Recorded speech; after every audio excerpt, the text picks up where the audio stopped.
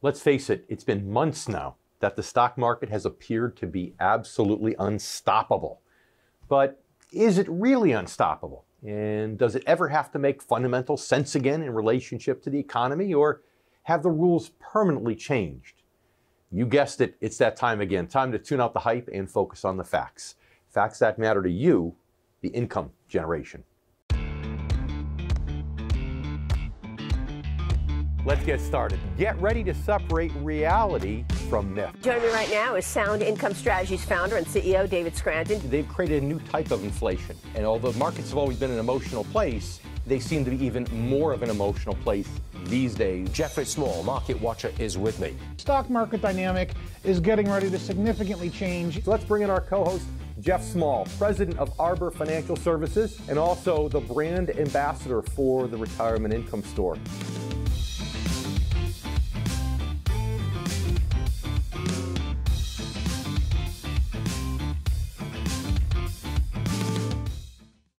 So I'm sure that you don't need me to tell you that it's been a crazy few months for the stock market. In fact, stock prices actually hit new record highs the last day of 2020 and have set even newer highs since then. The S&P 500 index finished the year up more than 16%, and the NASDAQ, primarily because of technology stocks, grew by nearly 44% last year. And remember, this is the same year in which our economy saw record shrinkage and record high unemployment, and actually needed the largest Federal Reserve relief package in history just to survive. Now, granted, things have improved since the start of the pandemic, thanks largely to that federal aid and other stimulus measures.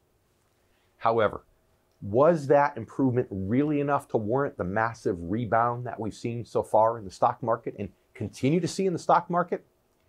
I've been pointing out for years that stock values are seemingly becoming more and more detached from economic reality, primarily because of the Fed's overuse of artificial stimulus that we've seen since 2008. But has it become so detached that reality no longer matters? And can Wall Street just keep on running while Main Street only crawls? And most importantly, what does this mean for you as an everyday investor, especially if you're part of the income generation? These are issues that we're going to be addressing today and many more. And joining me will be my good friend and co-host, Jeff Small, and also market specialist and options trader, John Najarian.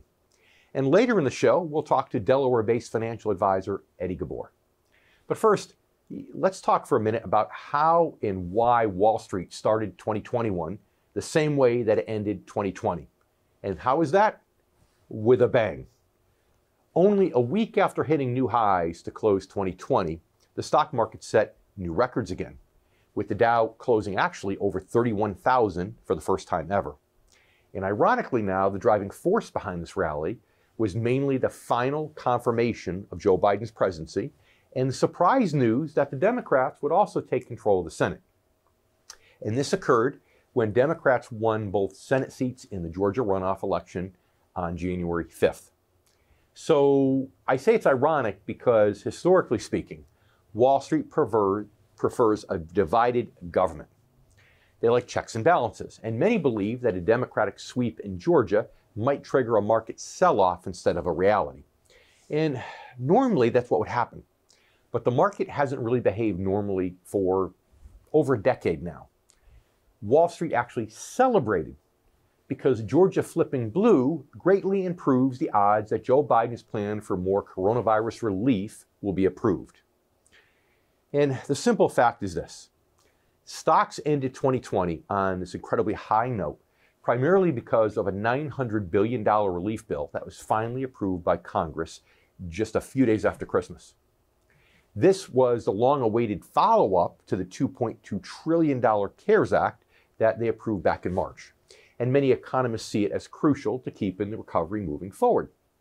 So Joe Biden's confirmation and these Georgia Senate runoff results mean more relief and more stimulus is probably on the way. And for today's Wall Street, it's all about stimulus. So, in fact, to such a degree that big investors are able to basically ignore a lot of the, should we say, scarier factors driving the need for economic stimulus, and to stay focused on the hope side instead of the fear side. And there are plenty of scary factors out there right now. Right?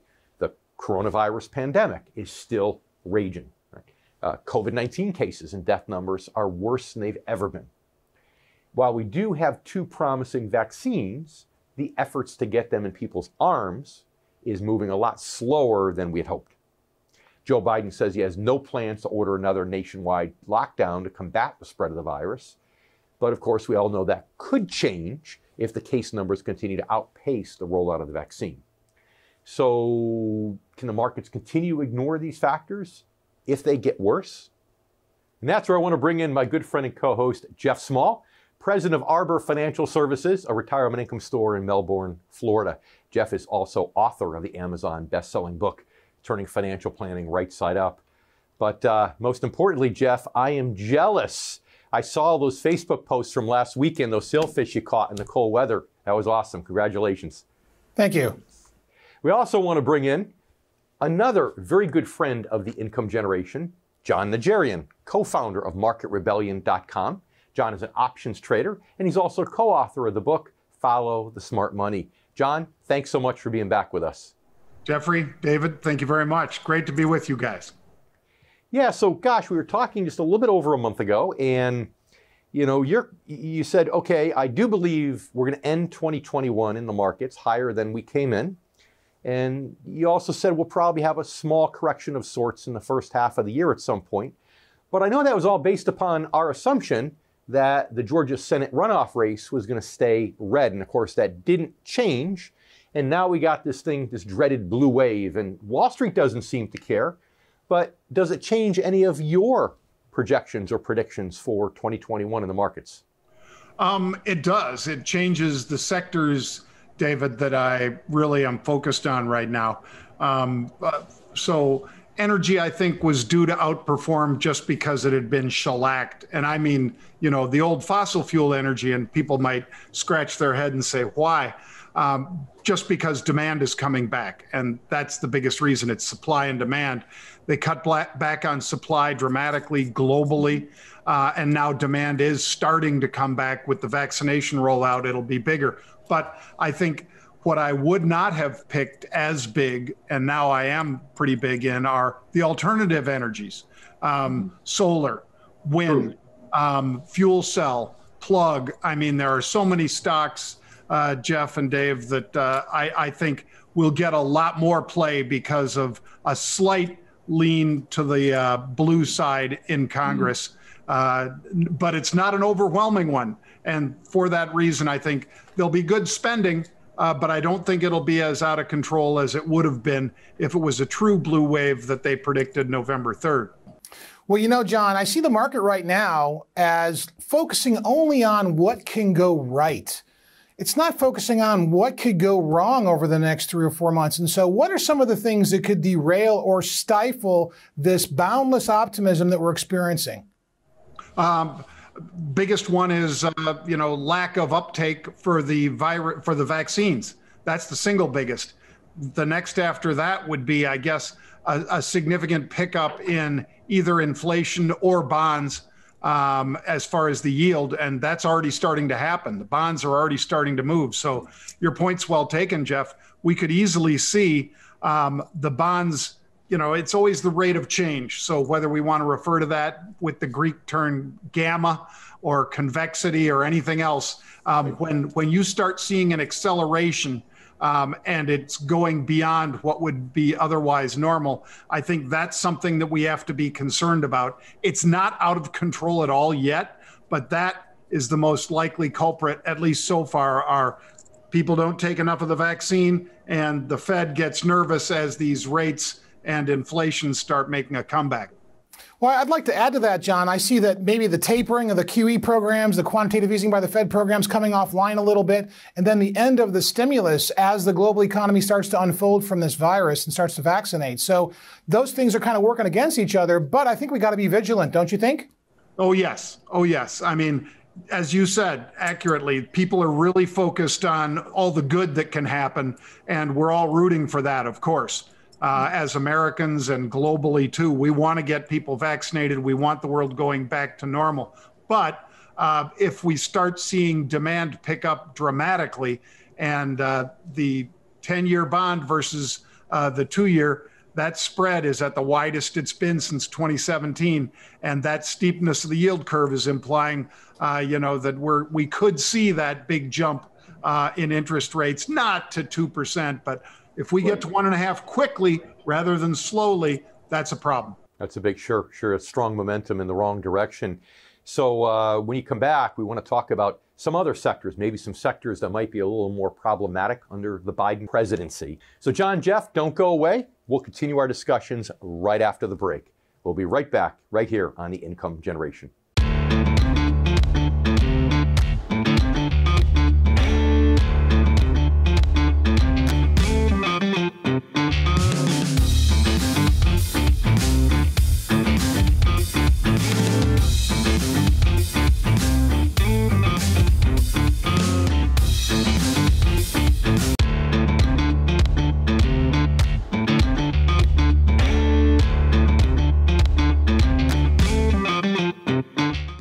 Welcome back to The Income Generation. I'm David Scranton, and I'm here with my good friend and co-host, Jeff Small, as well as our good friend of The Income Generation, John Najarian.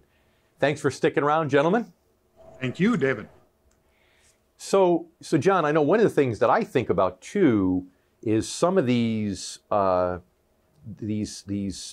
changes that are happening right now in the actual virus, and if we get to a point where maybe the vaccines are no longer effective, some of the treatments are no longer effective, that's kind of a big picture thing we have to worry about. But I don't want to spend too much time on that. Let's assume that doesn't happen.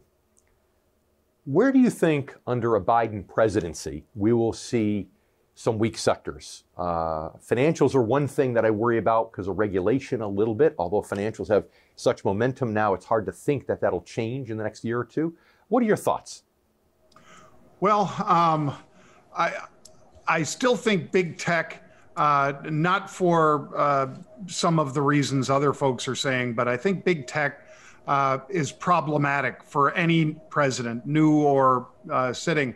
And I think that'll be addressed a little. In other words, I think some of the monopoly power these guys have eventually is going to have to be addressed. But in the short term, I don't see him the president leaning against a lot of the market participants in a serious way. I mean, I think overall that the money that's about to flow into the system from the third stimulus, because we just passed the second one a couple weeks ago, from this third stimulus that's likely to come early in President Biden's administration, I think that is more than enough to counteract any stocks that are having a little bit of an experience worrying about what sort of additional regulations might come down, whether that's banking or whether it's big tech. I think both survive just fine. How about healthcare? Do you think that that Biden won't be able, because we're kind of close to 50-50, that maybe he won't be able to lean that far left and maybe healthcare stocks will be okay, or do you think otherwise? Well, when you look at Blue Cross and a bunch of the big healthcare players, United Health, one of the best things in the world for them is, of course, what was endorsed by the Supreme Court and Justice Roberts with that ruling about the Obamacare and ACA. I mean, those guys have absolutely profited in a huge way from forcing Americans to buy insurance. And I think that just continues, David, perhaps with a little more emphasis because it has not been struck down, and 4 years of Donald Trump weren't able to remove it. So I think in all likelihood, a lot of those healthcare stocks will do much better. In fact, some of them where they had procedures that were put off because of COVID, this is not related to the incoming president, but a lot of those procedures, whether it's, Stryker or any of the implant device makers and things like that, I think a lot of those surgeries get done and a lot of demand increases again for those medical device makers. I heard a stock tip in there, John. Did you say Stryker? I did, sir. Okay. Well, I'm going to write that down real quick here. Dave, call our traders. Anyway, So something's been bugging me lately, John, and it really revolves around Bitcoin. I guess now the theme with Bitcoin is if Bitcoin goes up, the market goes up, I guess, because that's bringing in buyers to both and people want to diversify. What's your take? I think it's a combination of, supply and demand moves markets, guys. And the supply of new Bitcoins just got cut in half May of last year. They call that a halving. And that is, of course, for those miners, the people that approve all the transactions that go on. They're called nodes all around the blockchain. Their rewards for winning those computerized games, if you will, the authorization of that spending, that reward is much smaller now than it was pre-May of 2020. So that means demand remaining the same would cause prices to rise because you've got less supply. You couple that with more folks with an opportunity to invest in Bitcoin because PayPal endorses it with Venmo and because Square endorses it with their Cash App. That pushed it to almost 200 and some odd million accounts have access to Bitcoin, that some of them perhaps had it before, but now everybody with a little extra in their stimulus check could say, you know what, I'm going to buy $200. I'm going to buy $500. I don't imagine that everybody just says, I'm going to buy a $34,000 Bitcoin. They're going to buy this much of a $34,000 Bitcoin. And I think, Jeff, that helps lift that asset class. That's amazing explanation, John. Thank you for that. But why does the market go up with Bitcoin going up? Why? What's the correlation? I don't think there is any. I think it's just the demand for Bitcoin is going up because of Fed stimulus and because of central bank stimulus around the world. People worrying that their currency is worth less because of that money printing. And I think it's an alternative, and a lot of rebels out there like to own alternatives. And this one's one that's really, it was up 300% last year, and it started off this year with a bang as well. So I wouldn't be surprised to see more people taking little tiny bites at first, and then more institutions getting involved, and those are much bigger bites. It's essentially the new gold, if you will, as far in terms of how investors are looking at it. So unfortunately, we're almost out of time. We only have 30 seconds left, but real quick, best advice for our income generation members in 2021, those who are retired or within 10 years of retirement? Any pullback in the markets, you don't need to be the first one in. See if you get a pullback, if you can be a little patient, because I think we will see, and we do every year, see a 10% pullback. Don't be that guy or gal that buys it on a 2% pullback. Let it come to you at a price a little bit lower, and I think you'll be richer for that. Great advice. That's been what I've been telling people too. So it's good to get verification from my good friend John Najarian. John, thank you so much. We appreciate you being. Thank you, we David. can't wait to have you back. Jeff, stick around. We're going to have you back in just a moment. Did you know that the Retirement Income Store publishes its own newsletter? Each month, we share helpful information about the financial markets, research reports, and other resources to help you navigate the complexities of planning and saving for retirement. And we want to help make 2021 the year that you achieve and maintain your financial fitness. We're offering our loyal Income Generation viewers and listeners a complimentary 12-month trial subscription to the newsletter. So don't delay. This offer is only available for a limited period of time. Visit areyouFinanciallyFit.com to claim your free one-year subscription. Let's take a minute now and talk about different things that can actually affect the stock market, whether for better or for worse. Historically, any number of issues can weigh on the stock market, limiting its growth, whether they trigger a correction or, worst case scenario, usher in a long-term bear market. Now, typically, a flat or downward trending market goes hand in hand with a recession. However, when investors are reacting to fundamentals, the market starts rising again when the economy shows clear signs of coming out of the recession. The market will always recover before the economy because the stock market is forward-looking, and investors are betting on future growth instead of present growth. However, they're not just looking at economic factors. Social and political issues that could disrupt growth, of course, are considered also. And the potential of a major event, like a war or a pandemic, such as COVID-19, are also taken into account. And these are all just some of the fundamental issues that influence financial markets under normal conditions. And today, they still do to some extent. However, over the past decade, as artificial stimulus and suppressed interest rates have become the norm, these fundamental factors have progressively had less and less impact. Coming up after the break, we'll talk more about how and why that is and what it might mean for everyday investors going forward, especially if you're a member of the income generation. And later, Jeff will rejoin us and we'll share our own market forecast for 2021. So don't go anywhere.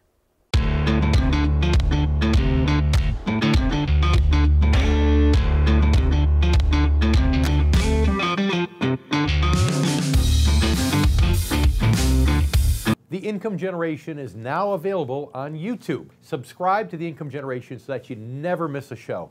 You can watch all your favorite episodes now in one place, as well as catch up with your favorite financial guests. Subscribe now to the Income Generation channel on YouTube.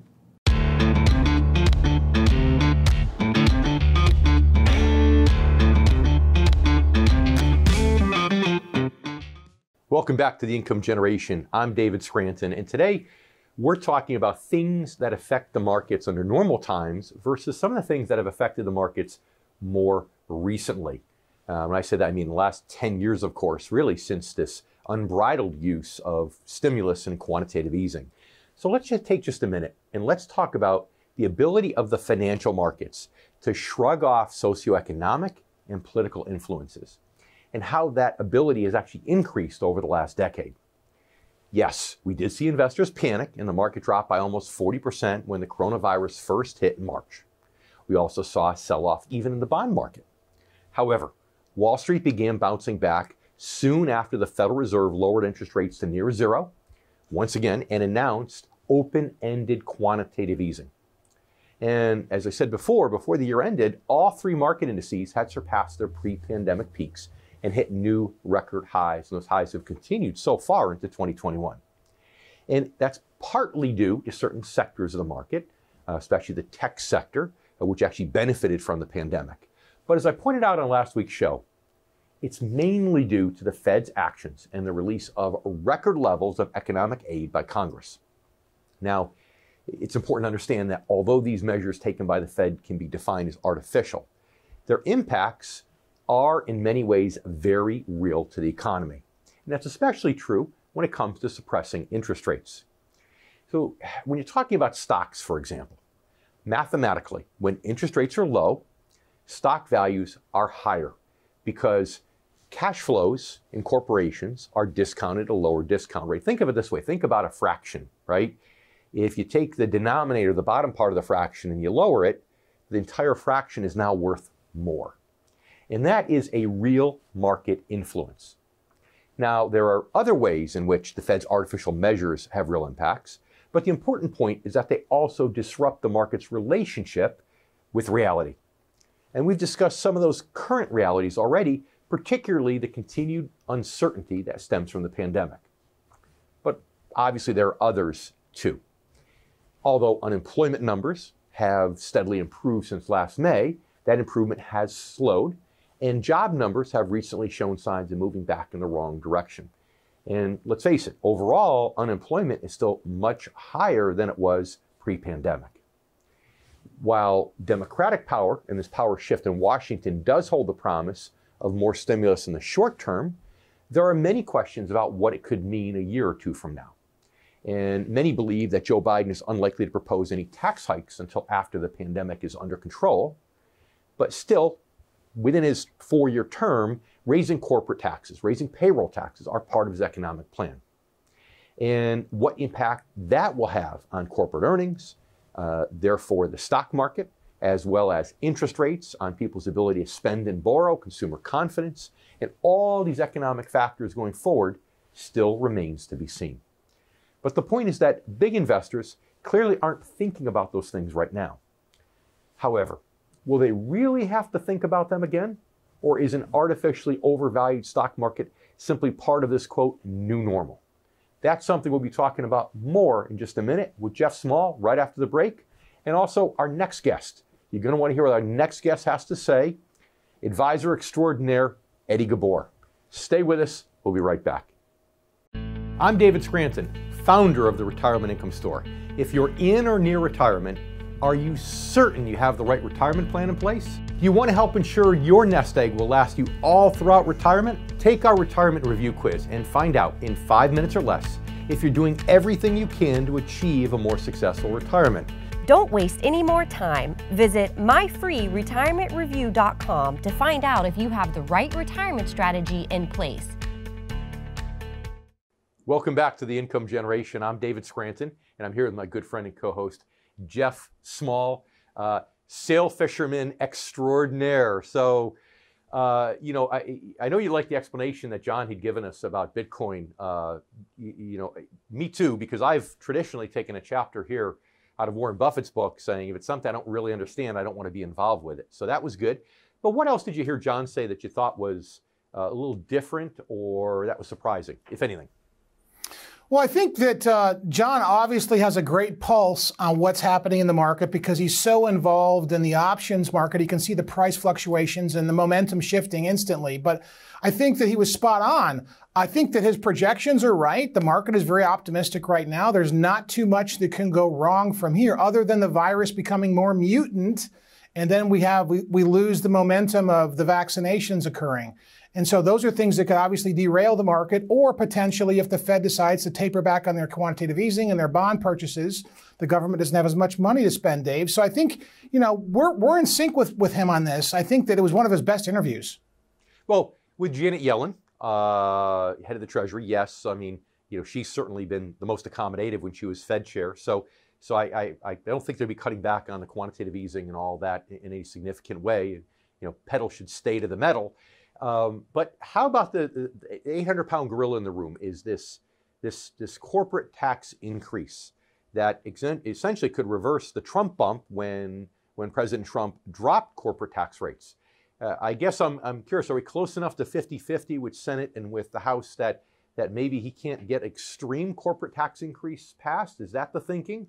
Because if he can, then, with the markets being forward-looking, assuming that happens, let's say, out in 2022, well, then sometime later in 2021, we should see a market dip.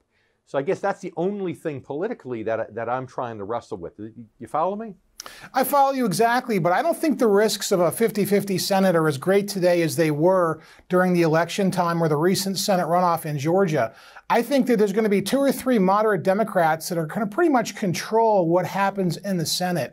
I don't see corporate tax rates going up without their approval. So the Joe Manchins of the world are basically going to have to vote for that, or it's not going to happen. And so we won't see tax increases this year, Dave. I think that might be on the table next year, but it depends on how strong the economic productivity and growth is as we unwind from this mess created from last year's virus.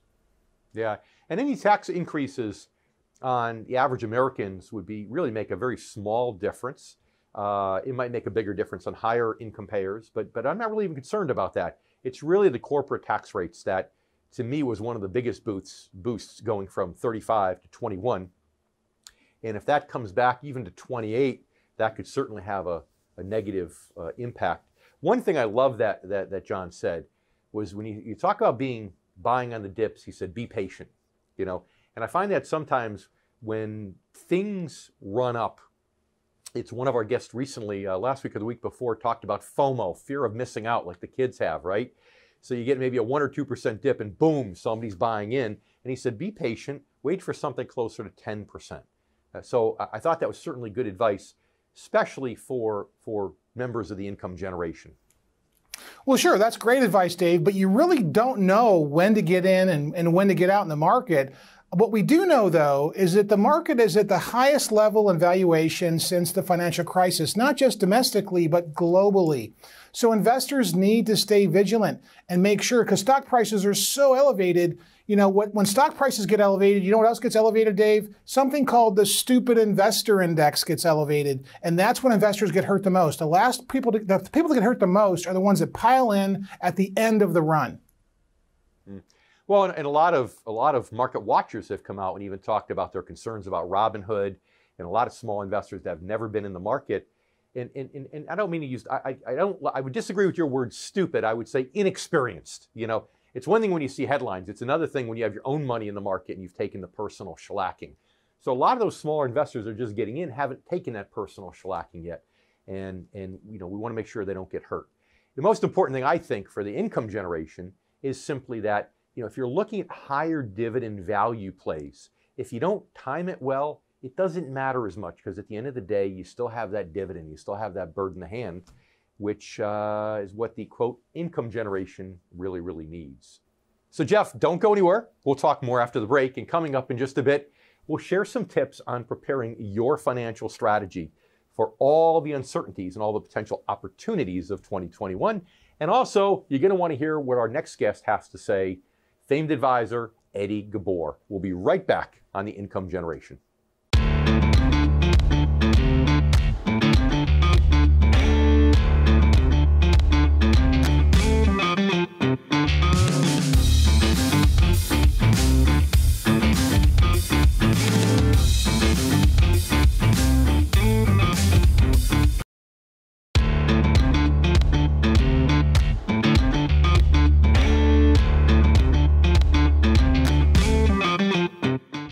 Welcome back to the Income Generation. I'm David Scranton, and it's great to be with you today.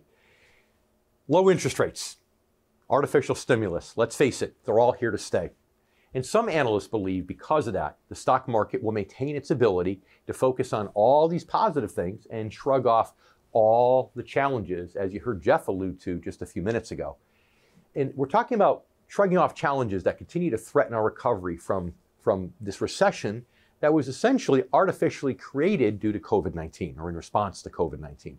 Some of these folks believe that, at least as far as this year is concerned, that an artificially overvalued stock market is going to continue to be part of this thing we call the new normal.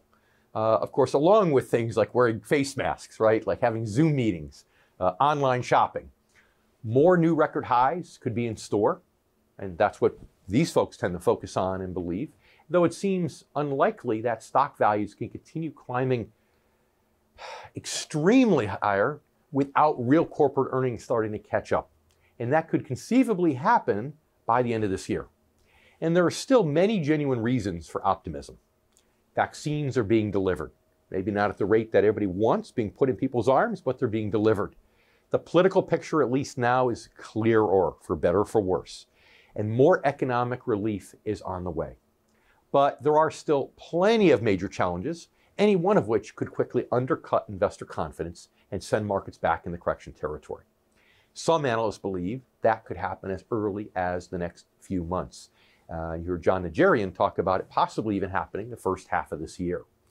And while that could be a scary prospect for some, it could also create, as he indicated, a good buying opportunity.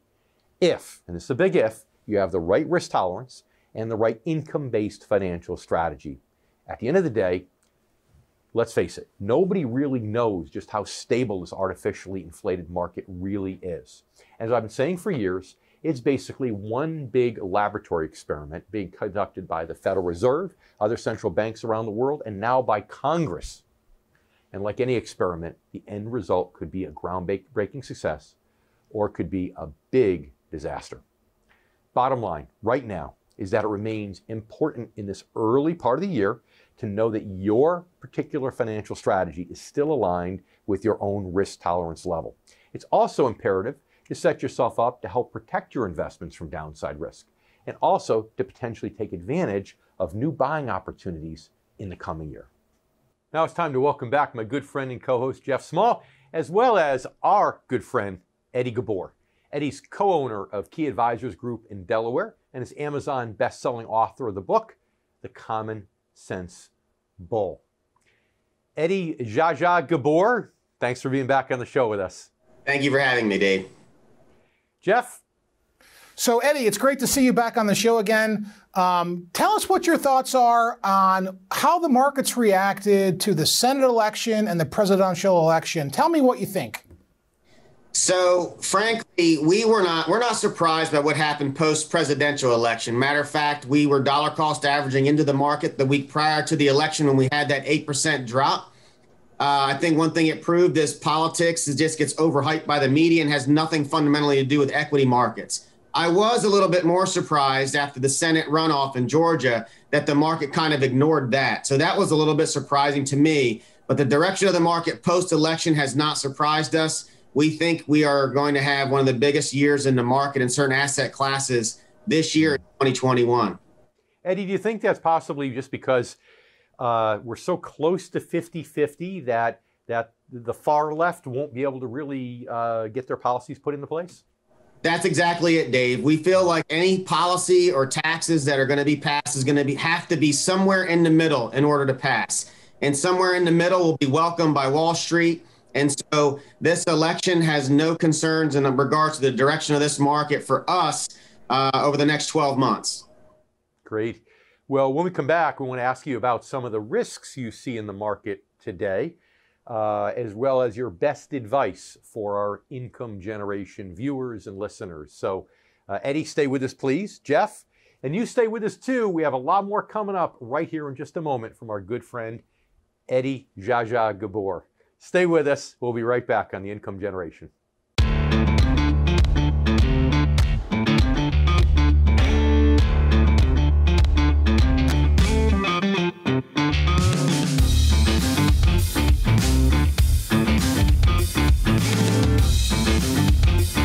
I'm David Scranton. When it came time for my mom to retire, one simple mistake forced her to work years longer than she should have. And that's why I started the Retirement Income Store, to help hardworking Americans 55 and over plan for the retirement they deserve. I couldn't help my mom, but maybe I can help you. If you're 55 or older, please claim our free Retirement Income Kit, chock full of information you need to know to get steady income during your retirement. Call 866-314-7227, online at theretirementincomestore.com. The Income Generation is now available on YouTube. Subscribe to the Income Generation so that you never miss a show. You can watch all your favorite episodes now in one place, as well as catch up with your favorite financial guests. Subscribe now to the Income Generation channel on YouTube.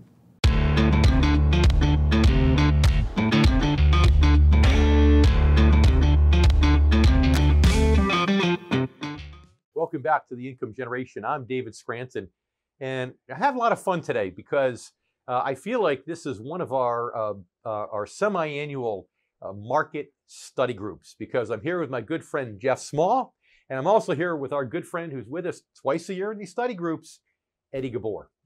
Eddie is Amazon best-selling author, and he's also the co-owner of Key Advisors Group in Delaware.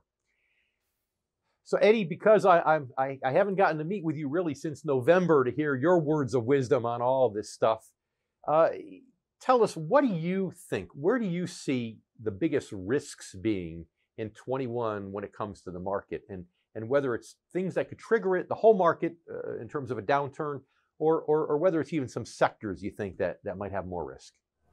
You know, from an overall risk perspective, we do think that anything that's not interest rate sensitive is going to probably have a pretty big year because of the amount of liquidity that's been pumped into the system.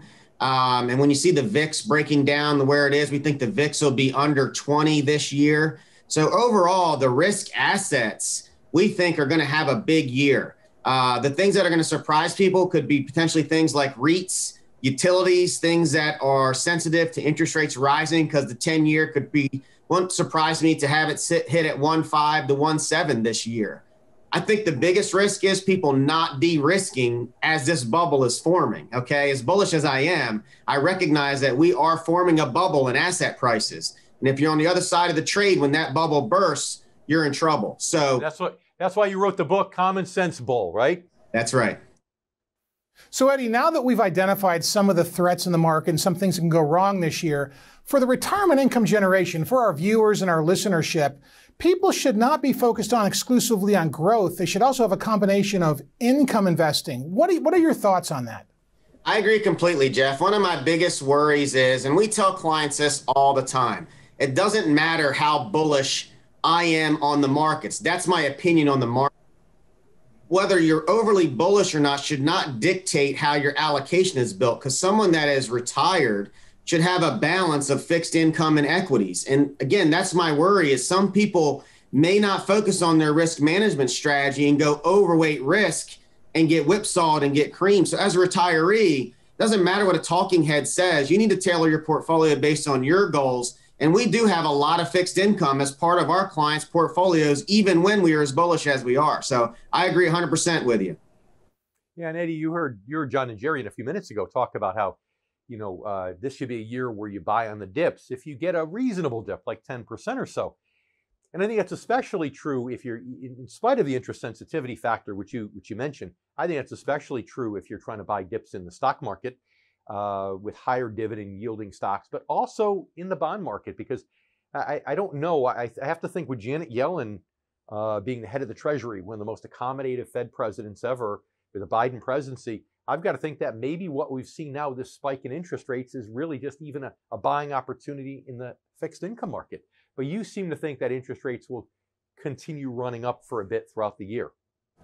I do, just for this year. And I think once we do, we could see a top there because, again, the momentum is moving forward. And as you know, that momentum a lot of times will stretch out longer than we initially anticipate. And then at that point in time, I think we could have an even better buying opportunity in the bond market. But just like stocks, dollar cost average in, because you're never going to hit the top of the range.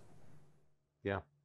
Okay, so I get it. For income generation members, get their income taken care of first, then use growth once your basic income needs are taken care of. Any final thoughts for our friends and family that are part of the income generation? Look, again, I think the final thought should really be is focus on what is best for you and your family versus where the momentum is going. I don't think you have to add Bitcoin in your portfolio because that seems to be the hot topic. Focus on risk and everything else will take care of yourself. Risk management and everything else will take care of itself. Hallelujah. I love it. Again, and that's why you wrote the book, The Common Sense Bull. You literally wrote the book. That's not just a cliche. Eddie, thanks so much for being back on the show. And say hi to Zaza for me, okay? Thank you, guys. I appreciate it. All right, you stay with us. We're not done yet. We have a lot more coming up on the income generation. We'll be right back.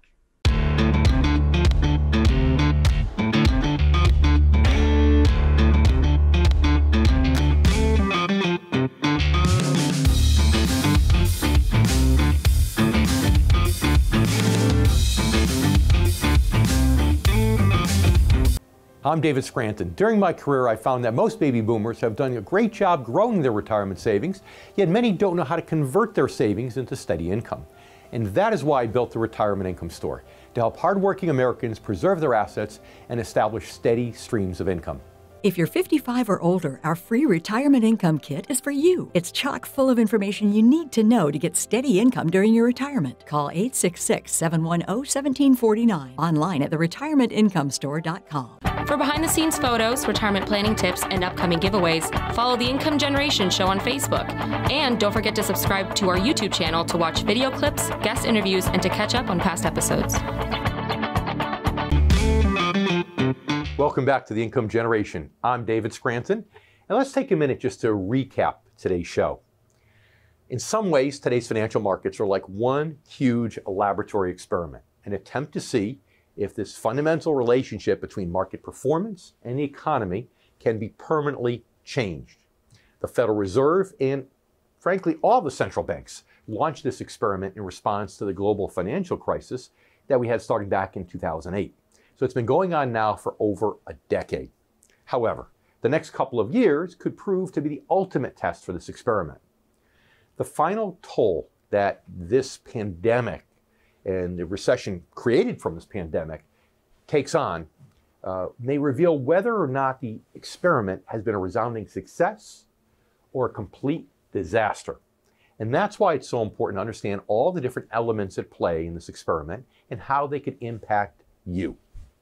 Since November, we've had a stock market that's hit numerous new record highs and barely flinched in the face of skyrocketing COVID-19 infections, vaccine distribution problems, and a lot of social and political unrest.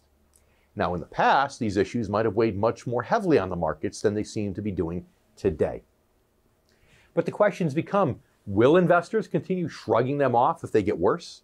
Will they be able to continue staying focused on this hope of more stimulus from a Biden presidency, even if he orders another nationwide shutdown to combat the pandemic? The truth is, no one knows. However, here's the bottom line.